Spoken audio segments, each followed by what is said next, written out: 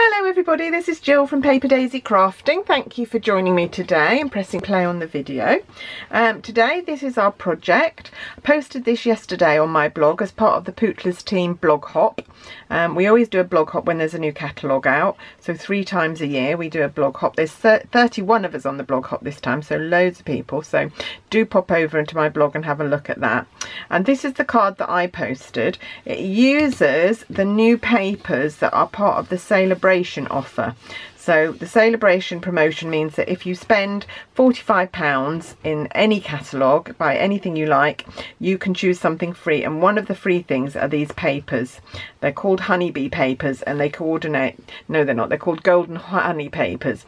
They coordinate with the honeybee set and the detailed bee dies that are in the new catalogue. So I have used in the papers, even my little bees are from the papers, and I've used one of the dies to cut them out. To make this card that's very appropriate for a man, I thought, and it's always very difficult to come up with nice cards for men, and I thought this one actually worked quite well, especially the black and gold colour scheme. But what I wanted to do today, I'm going to show you how to make it, but I'm going to change up the colour scheme. I'm going to try and make it a bit more appropriate for a female, so you can see how you can use both. The papers to do both male and female, but basically made the same way. So let me show you. What I used as the basis for my card were 2 of our notelets. Get rid of all of that for the minute. So these are 2 of our notelets. If I fold them, if I find my bone folder,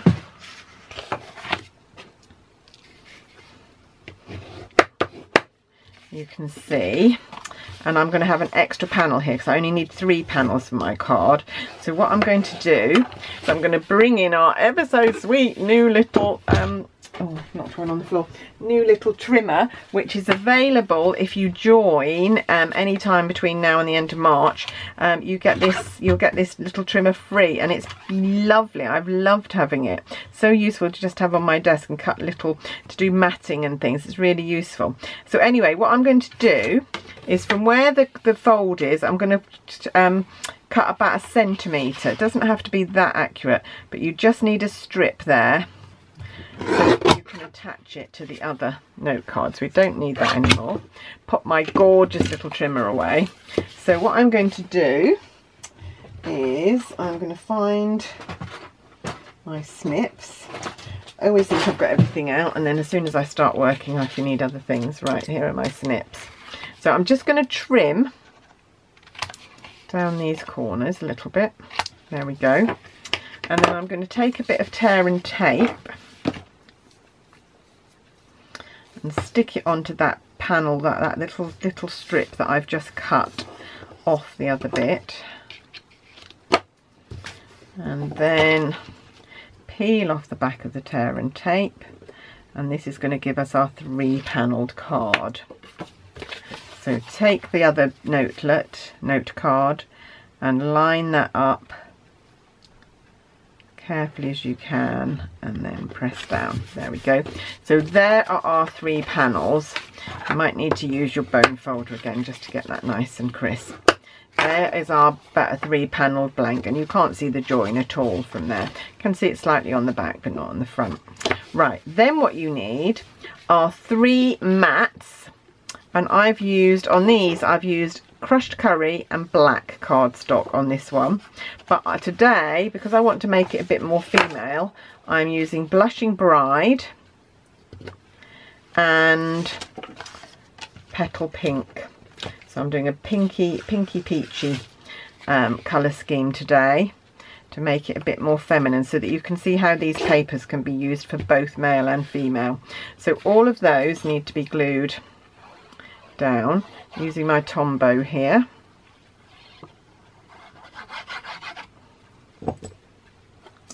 Just going to glue that one.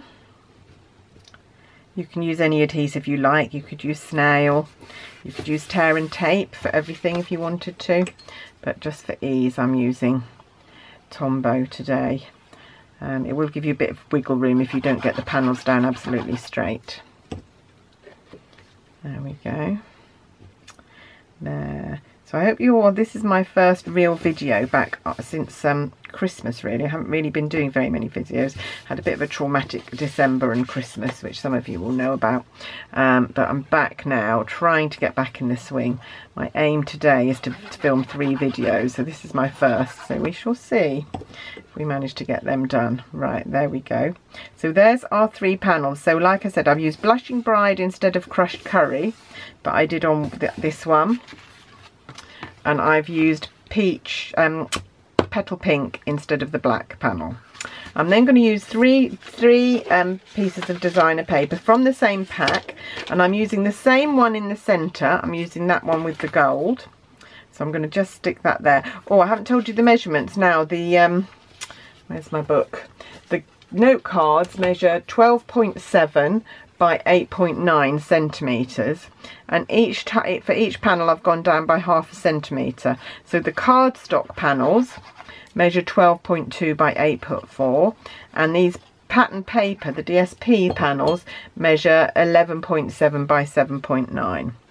So that's the same pattern paper that I used on the other card, but to make this one a bit more female, I wanted to get rid of the black, so I'm only using the white and gold designs on this one. So I'm going to use the honeycomb, which is really nice. I really love that paper. Always certain patterns of paper in our pack that I like better than others, and it gets used up, and then I have to think of ways of using the other pieces of paper. Hey ho, there we go. There's one. So you can see what a different effect I'm getting just by changing up the colours. So I just wanted to show you how appropriate it could be for both. I've got a very wet sponge in with my glue at the minute, which is making it squeeze up water, and I just put it on a damp sponge to keep the tip moist so it doesn't dry out. But it's obviously got a bit too much water today because it's absorbing water and then squeezing out.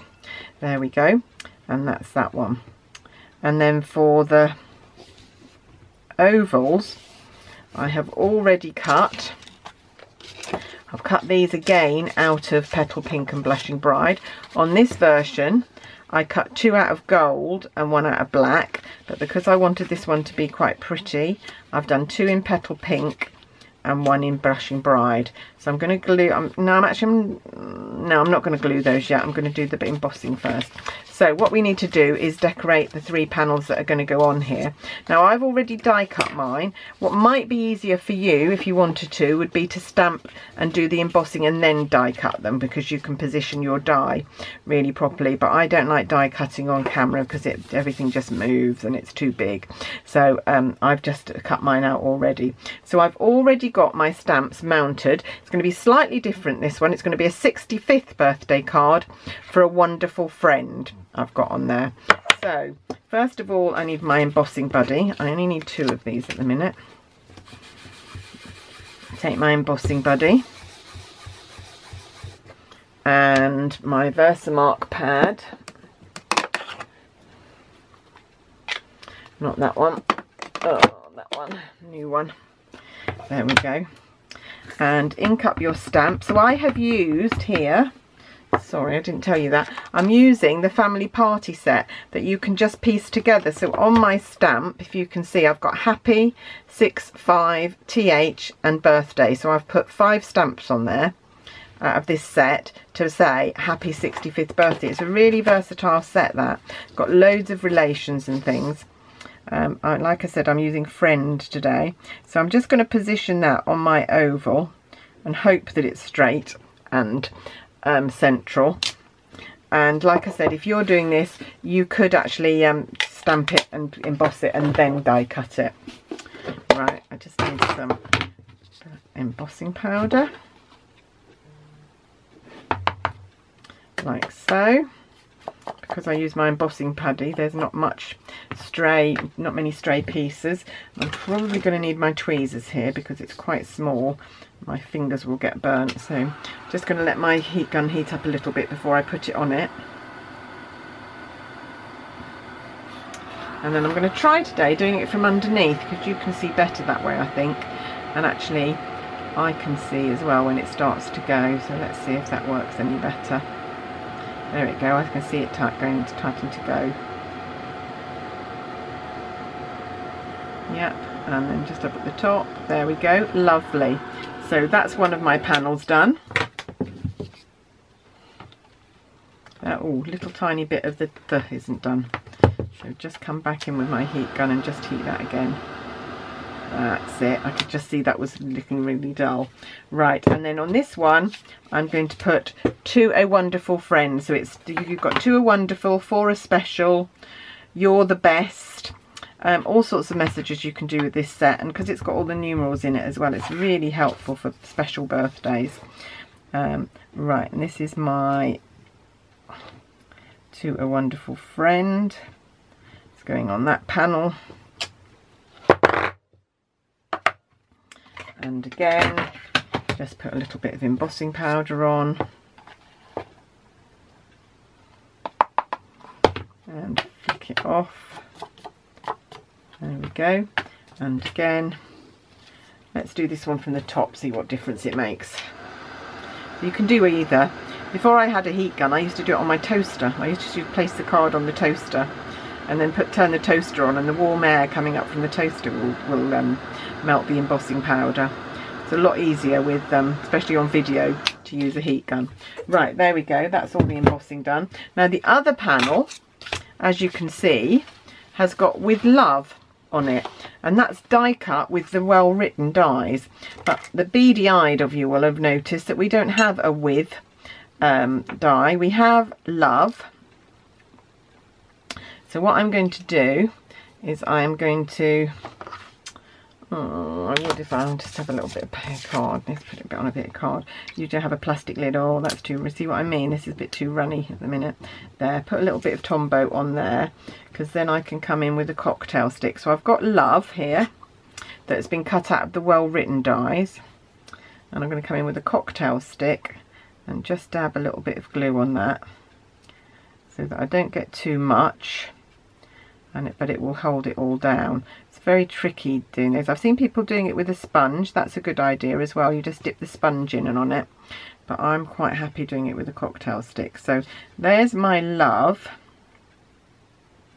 And to do the with, I've cut two other words. I've cut thanks, although it's not quite come out because it wasn't a big enough bit of card. But I only needed the first bit, so it didn't matter that it wasn't a big enough piece of card. So I'm just going to trim off the TH, all the bits. So there's the th bit of the with, and then the WI is the beginning of wishes. So you can put those two together to make with. So you just need to place them together and make sure they look okay. That's fine. I'm quite happy with that.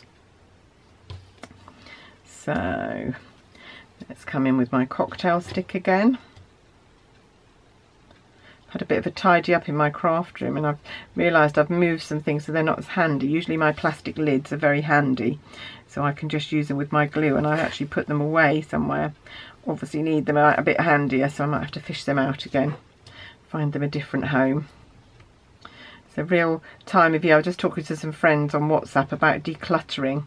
We're all madly trying to tidy up and clear out at the moment. I think it's the effect of the new year. We all feel like having a bit of a clear out. There we go. There's my With Love, and I'm just going to put a little bit. Now when you do die cut the wishes, you need to make sure you hold on to the dot for the eye. The number of times I have thrown the dot away and only realised afterwards that I still need it. So make sure you don't throw the dot away that goes with the with. Right, there we go. There are our panels. So now I'm going to come back in with the Tombow, and we're going to glue. Where have I put the panels? Oh, where have they gone? There, hiding. There we go. So this one is going on blushing. No, it's going on Petal Pink. There we go. So that's going on Petal Pink. This one is going on Blushing Bride. Right, if if you can see I'm getting quite a fine line of glue there. If you don't push too hard, you can get quite a fine line of glue from that thin end of your Tombow, which is quite good. There we go, there's the With Love. And the last one, got a mark on there, don't like that very much. That's better. There we are. And the last one is the 65th birthday one. There we go. And so, there we go. I'll put all the measurements for the panels on my blog when I put this on tonight. So you'll have them there. Right, so happy 65th birthday. You could turn these around actually. You could put to a wonderful friend, with love, happy 65th birthday. Maybe they'd prefer that because they could see the front of the card. Maybe I'll do it that way round this time. Some people don't like having it pointed out to them how old they are. I just feel that, you know, there's no getting away from it. So however old I am, I'm quite happy for people to acknowledge it. There we go. And the bees on this one I cut out from some of the paper. And they're obviously black bees, but the paper, this paper, you can die cut the bees. The dies coordinate with a lot of the images on the paper. And so you can die cut the gold bees as well. So on this one, because I was trying to keep it quite delicate and I didn't want great big blits of black